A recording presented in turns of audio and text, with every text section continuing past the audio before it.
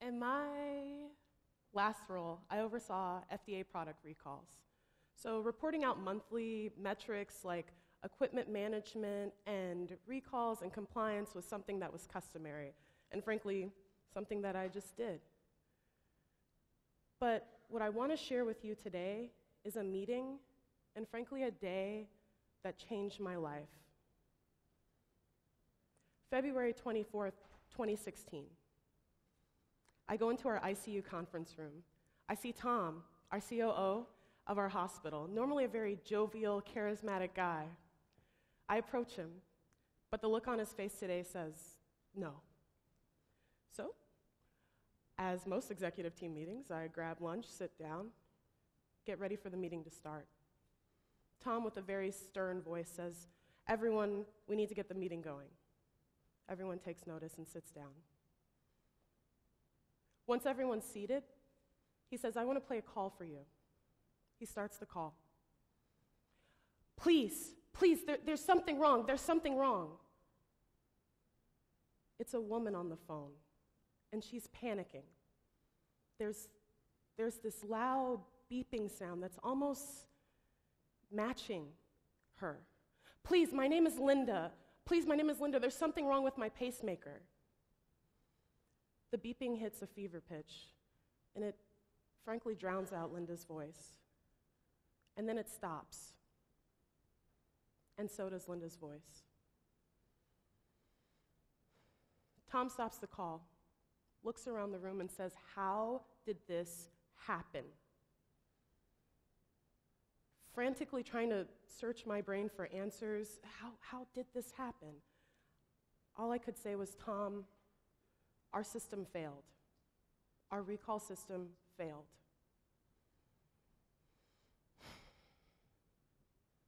So in that meeting, we went through a course of different ways to try to attack this problem, to, try to fix it. I wasn't satisfied with any of them. And the call stuck with me. It stuck with me. I almost became obsessed with it. So I started really thinking about how this happened.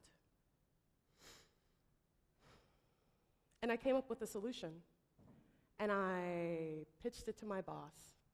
But a phrase that's so constant in healthcare, "We don't have the resources," is what she told me. So in that moment, I realized for me to really affect change and for me to stop a Linda story from ever happening again, I had to not only leave my health system, but leave healthcare, and I did. That number is the number of how many recalls happen yearly. What's so sad with Linda's story is that her recall was initiated in May 24th of 2014. Nearly 2 years had passed because our hospital was that backlogged. So I started thinking, how many people is this really affecting? How is this impacting people? And just on the side is an average hospital.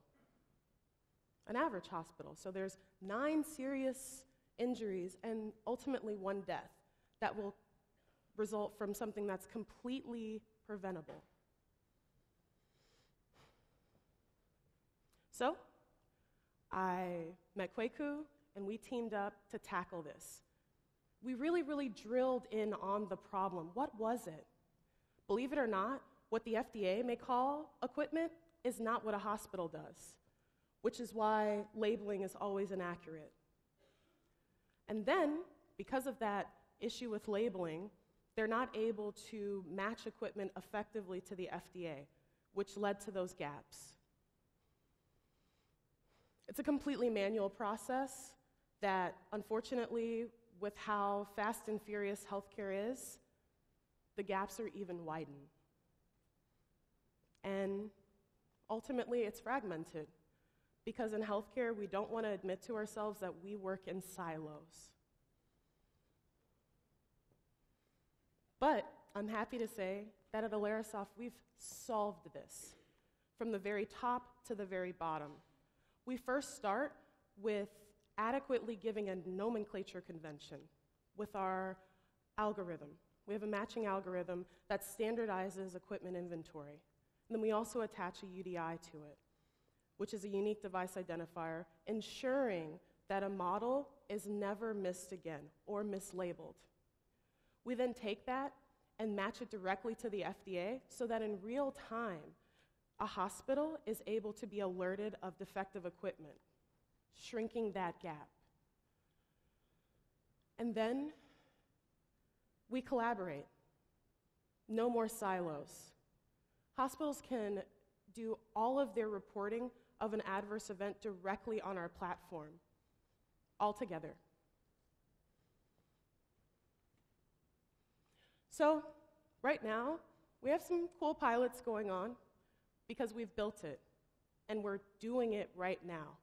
And we're working to help save lives right now.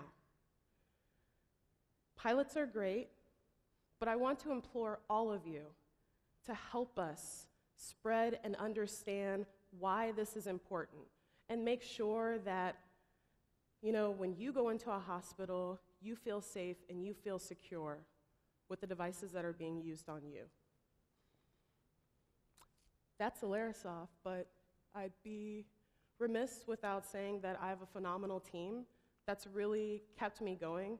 And ultimately, I want to really thank Hillman as well as this ecosystem for welcoming us, for believing in us, and seeing this as a problem that can be tackled and ultimately solved. Thank you so much.